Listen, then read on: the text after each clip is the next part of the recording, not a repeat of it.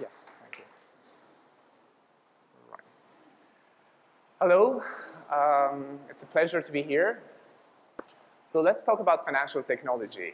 In the next few minutes, I'm going to reveal to you some key insights about fintech and why I believe not just finance professionals, but all of us have to care about how the fintech phenomenon is changing and touching our lives. But before that, let me put a question to you. Can you raise your hand if you have a mobile phone right now? So almost all of you, which is not surprising. But can you guess what percentage of the world's population in 1990 had mobile phones? So the answer to that is less than 1%, 0.2%. That's a very, very low percentage. So 2 in every 1,000 people. And of course, those were not anything like the smartphones you have. There's bulky, quite basic items. So if a technology can go from 0% adoption to 100% adoption within less than 3 decades, that's a striking example of very fast-paced adoption. But if you think this is fast, then the adoption of some of the fintech innovations that I'm going to talk about is significantly faster. Now, when you hear the word fintech, most people think about blockchain and cryptocurrencies, which we'll come to. But fintech is not really a new concept. Even ATM machines at their time were fintech innovations in the 1960s, or debit cards and credit cards. But what has made fintech go so en masse is just the pace of innovation in this space. The rate of innovation and the abundance of new technologies which have sprung up everywhere. Now, what is blockchain?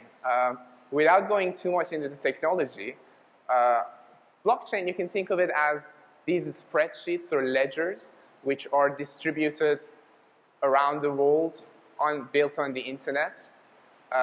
So as opposed to the old system where you would have just one copy of a central ledger, now you have thousands of these copies of the same ledger, and they're all linked together and constantly synced together, which makes it cryptographically very, very safe. And on this infrastructure, you can build anything. You can build digital currencies like cryptos. You can build contracts and pretty much anything that's worth making a record of. For example, in the future, it would be very likely that when you purchase property, that record might just be implemented on the blockchain, and people are working towards that. So it wouldn't be an exaggeration to call the fintech phenomenon a fintech disruption. In fact, I believe it's the prototypical example of a disruption. It has already touched your lives in so many different ways. Think about mobile banking that you can do on your phones anywhere in the world at any given time. Think about new forms of insurance that you can purchase and customize, again, through new innovative platforms. Think about the world of personal finance. Well, in the old days, you would have gone to a financial advisor to get advice. Now you also have the option of getting advice from algorithms and softwares, otherwise known as robo-advisors. And quite a range of other areas. Let's think about payments, lending, capital markets. All of these sub-areas of the fintech landscape are being touched and influenced by the fintech innovations. So these are some of the companies which are currently very active in the world of payments and money transfer. And while they use different technologies, perhaps the common denominator is that they're all very young companies. They've all been established within the past decade or two. And that's the disruption. So they're all grabbing market share.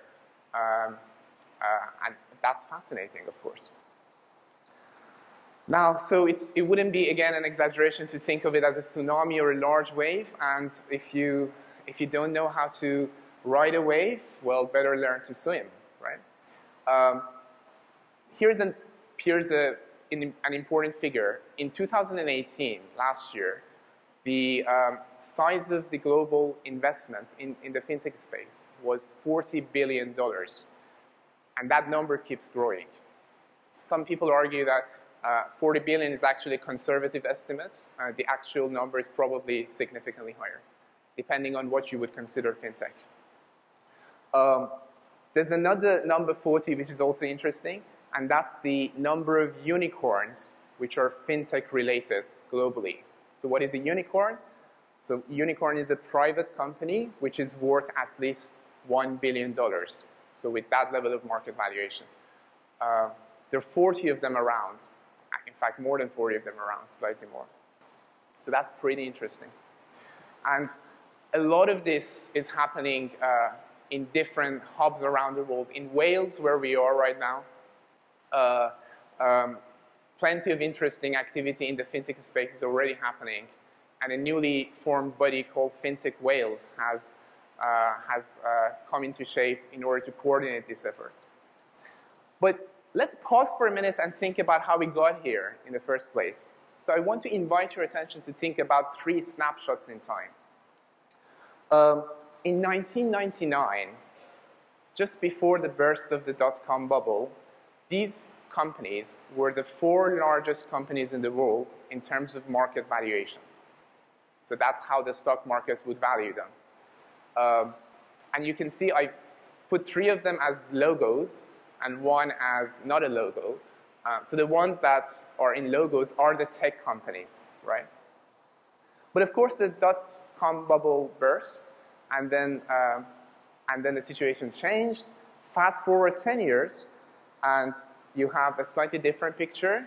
So the 4 largest companies were some energy companies. You still have Microsoft there, but you also have a finance company, ICBC, the Chinese bank. Now fast forward another 10 years to the latest data we have, and care to guess what the 4 largest companies today are? Well, they're all tech, right? Microsoft, Apple, Amazon, and Alphabet, which is the parent company of Google. So big tech has re-emerged. If you think this is just the top 4, let me show you what the top 10 look like. So these are the same 4 companies. Now look at the rest of them. These are the 10 largest companies in terms of market valuation right now as we speak. The ones in red are tech companies.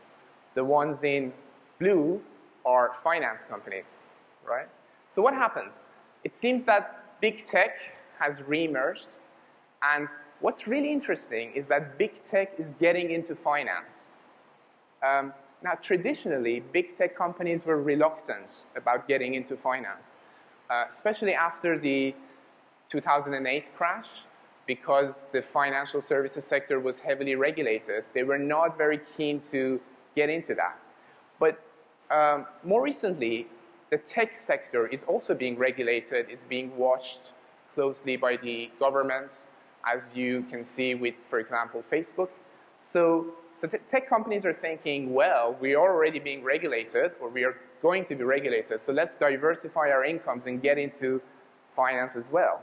So this battle between the red and the blue, the big tech and the big finance, I think is going to be a very, very interesting phenomenon to watch in the next few years. Which one is going to dominate?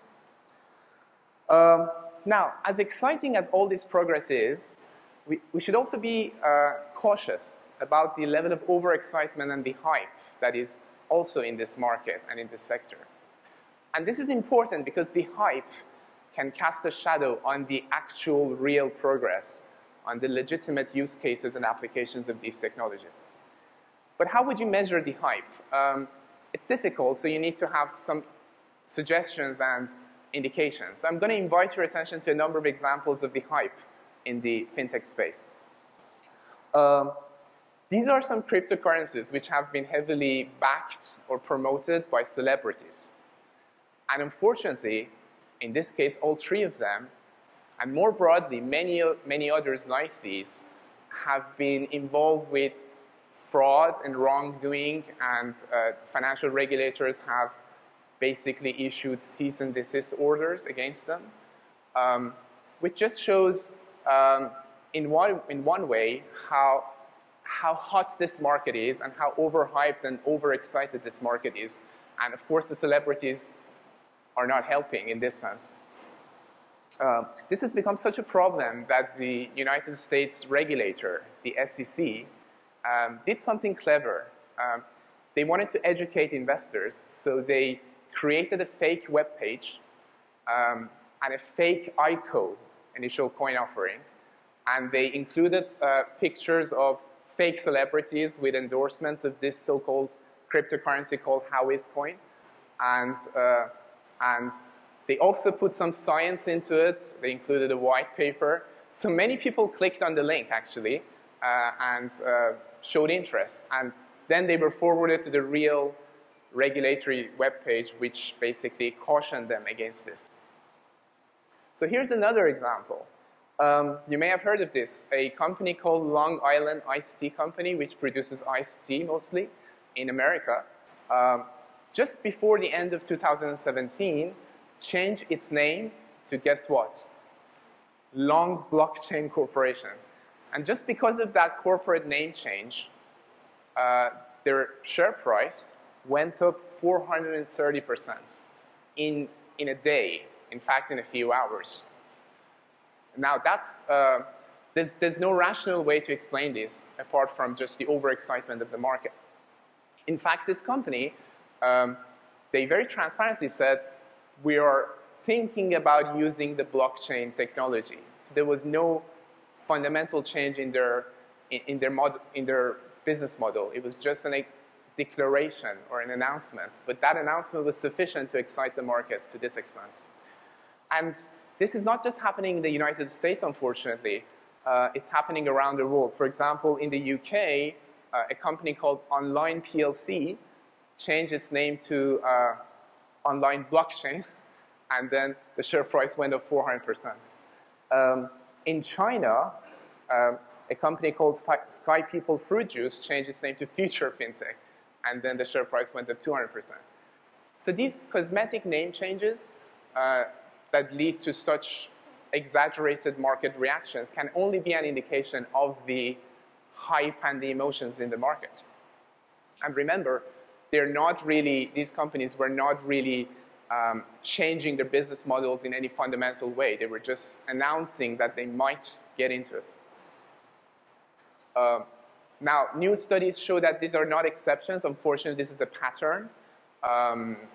Speculative mentions of the word blockchain in financial disclosures has been shown to lead to similar market reactions. Now, Shakespeare famously wrote, a rose by any other name would smell as sweet. So it doesn't matter what you call a rose, it is still beautiful, it is still very sweet smelling. But in the world of finance, it matters what you name companies.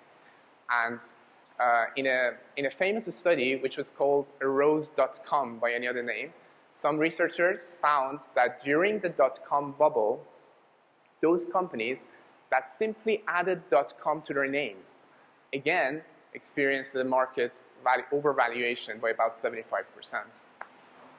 And this was just about association. Again, they were not changing anything fundamentally. They were just adding .com to their names.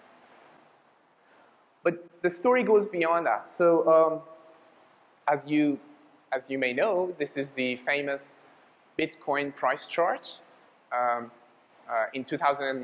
At the beginning of 2018 or end of 2017, it reached a price of about $20,000 and then it crashed. Now there's every compelling reason to think that this was a classic speculative bubble. If you go back sufficiently long in history, you have seen examples of this before. We have seen examples of this before, and there's a body of academic studies about this.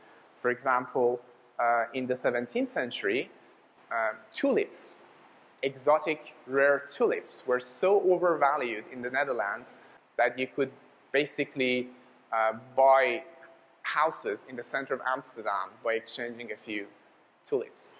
Now, of course, we're not suggesting that bitcoins are like tulips, but the underlying excitement and psychological emotions that form this speculation are very similar.